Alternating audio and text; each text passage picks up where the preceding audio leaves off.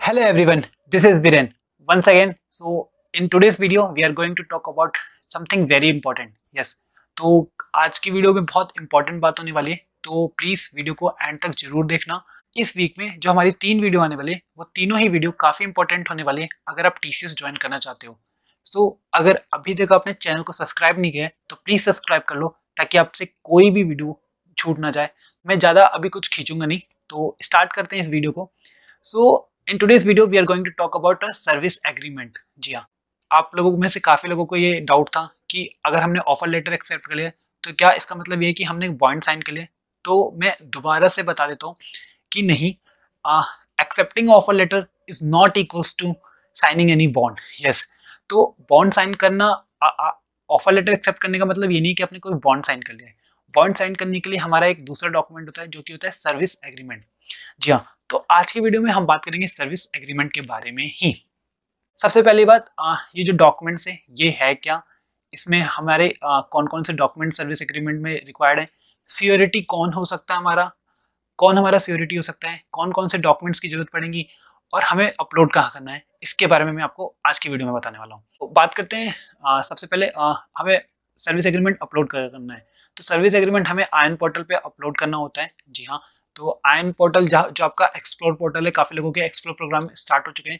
तो explore programme में ही आपका एक नया कॉलम आ जाएगा इन अपकमिंग वीक, तो वो ऐड कर देंगे आपके माई प्रोडक्ट में, जिसमें आपका ऑनबोर्डिंग हुआ। तो उसमें आपको 3 डॉक्यूमेंट अपलोड करने होती हैं। एक आपका ऑफर लेटर, ऑफर लेटर वही होता है जिसमें आपको साइन खुद से, जैसे आपका जो ऑफर लेटर आया हुआ है आपको उसका प्रिंट आउट निकालना होगा और हर पेज पे आपको साइन करके दोबारा से उसे अपलोड करना होगा। उसके अलावा हमें ऑनबोर्डिंग फॉर्म्स भी सबमिट करना है। अब ऑनबोर्डिंग फॉर्म्स कहाँ मिलेगा, तो जब आपको ज्वाइनिंग लेटर आ जाएगा उसके बाद आपको कुछ दिन बाद ही आपको एक वेलकम मेल आएगा, उसमें ये सारे फॉर्म्स अवेलेबल होंगे और ये सारे फॉर्म के बारे में बताया गया होगा।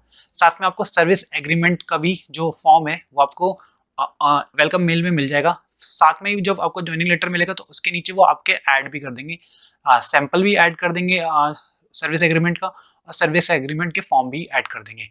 तो ये तो क्लियर हो गया कि सर्विस एग्रीमेंट हमें आयन पोर्टल पे अपलोड करना है। अब मैं बात कर लेता हूँ कि सर्विस एग्रीमेंट बेसिकली आपको बनाना कैसा है। तो सर्विस एग्रीमेंट एक तरह का आप किसी भी कोर्ट से कहीं से भी बन जाएगा।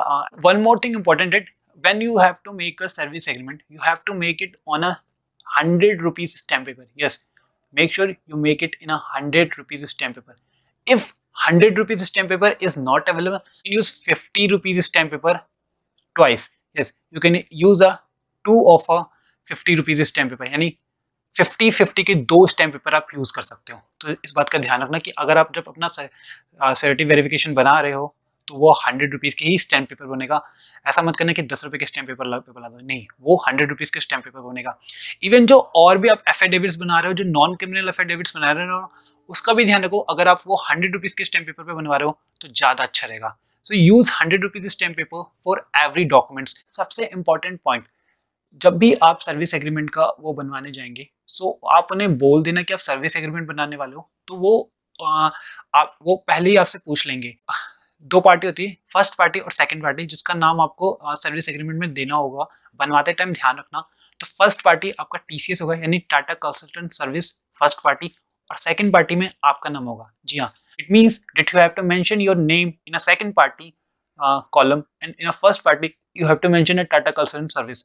कौन आपका सिक्योरिटी हो सकता है? जी हाँ, जो काफी बार कंफ्यूजन होता है। इवन लास्ट ईयर मेरा खुद का ये काफी प्रॉब्लम होता है, मेरा सर्विस एग्रीमेंट रिजेक्ट हो गया था। Yes, last year it happens with me that my agreement has rejected.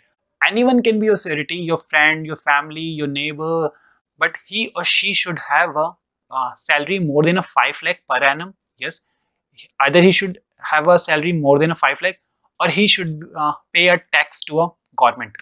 Last year it was a confusion between between a 3 lakhs and 5 lakhs, but no, I hope you understand this point that your surety must have a salary more than a 5 lakh. आप इस बात का ध्यान रखना कि मतलब 5 लाख से ज़्यादा हो, क्योंकि लास्ट ईयर कंफ्यूजन बहुत ज़्यादा था। मुझे खुद कंफ्यूजन हो गया था कि 3 लाख से ज़्यादा वालों का सिक्योरिटी में हम ले सकते हैं या नहीं ले सकते हैं, बट ऐसा नहीं था। एट लास्ट मुझे पता चला कि 5 लाख हो गया है, तो क्योंकि उन्होंने चेंज कर दिया था। सो मेक श्योर कि आप जिनसे भी सिक्योरिटी के लिए चूज करो आप उसकी सैलरी 5 लाख से ज़्यादा हो।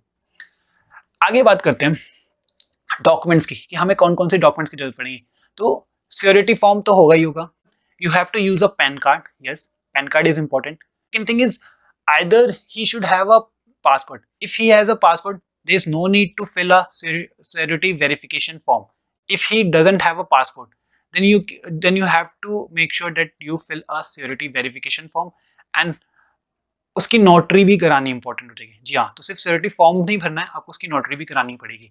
तो या तो आप पासपोर्ट ऐड लगा देना, या फिर अगर पासपोर्ट नहीं है तो आप सर्टी वेरिफिकेशन फॉर्म लगा सकते हो। तो ये तो हमने 3 चीज बता दी कि सर्विस एग्रीमेंट का जो आपका एग्रीमेंट बनेगा वो, सेकंड आपका पैन कार्ड, थर्ड आपका पासपोर्ट या सर्टी वेरिफिकेशन, फोर्थ थिंग जो काफी लोगों को लगता है कि मतलब क्या है, आईटीआर। जी हाँ, या तो आईटीआर हो या फॉर्म 16। यस, बट ये आईटीआर और फॉर्म 16 मिलेगा कहाँ से? जी, जो आपका सिक्योरिटी होगा, यानी कि अगर आपका कोई फ्रेंड है या कोई नेबर है या कोई फैमिली फ्रेंड है या आपके फादर है या कोई भी आपकी फैमिली में है, तो वही इंसान आपको अपना आईटीआर या फिर फॉर्म 16 प्रोवाइड कराएगा। जी हाँ, आपको कुछ नहीं करना। फॉर्म 16 और आईटीआर आप जिससे भी बोल रहे हो कि आप मेरे सिक्योरिटी बन रहे हो, जिसे भी आप अपना सिक्योरिटी बना रहे हो, आप उसे बोल देना कि वो अपना आईटीआर दे देगा या फिर फॉर्म 16, दोनों में से कोई भी एक वैलिड होता है। Yes, so you can either add a ITR or you can add a form 16.